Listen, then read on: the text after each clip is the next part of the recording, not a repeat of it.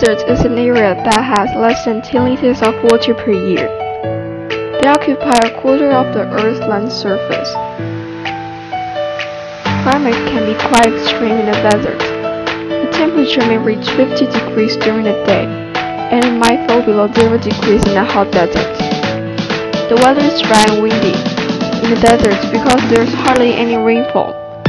Most of the world's deserts are found near the Tropic of Cancer, the equator, and the Tropic of Capricorn. Regions that have a lot of deserts are on the northern part of Africa, same for Asia. Examples of deserts will be the Sahara Desert, which can be found in Egypt and Algeria. Deserts can also be found in Australia and America. Animals and plants need a certain adaptation in order to survive in the deserts. Most animals migrate to find resources such as food and water. The plant eaters such as zebras follow the rain to find fresh plants or water, and the carnivores follow the plant eaters. Animals such as giraffes have developed a special ability to reach hard to access food.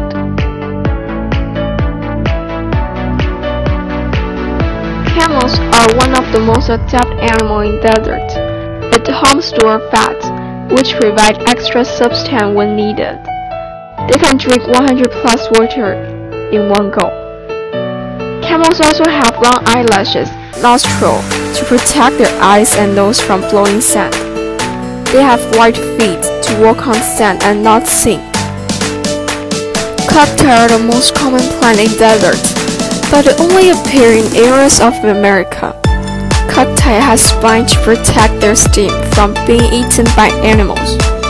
Cacti also have zinc wax layer to store water inside the body of plants. Most cacti has a pleated trunk, which can attract more sunshine and swell when there's water. Most plants like cacti grows very slowly to preserve energy and water. For the same reason, they rarely grow water, and the roots are widely spread to collect rain and water from large area. Alright, that's all. Thanks for watching.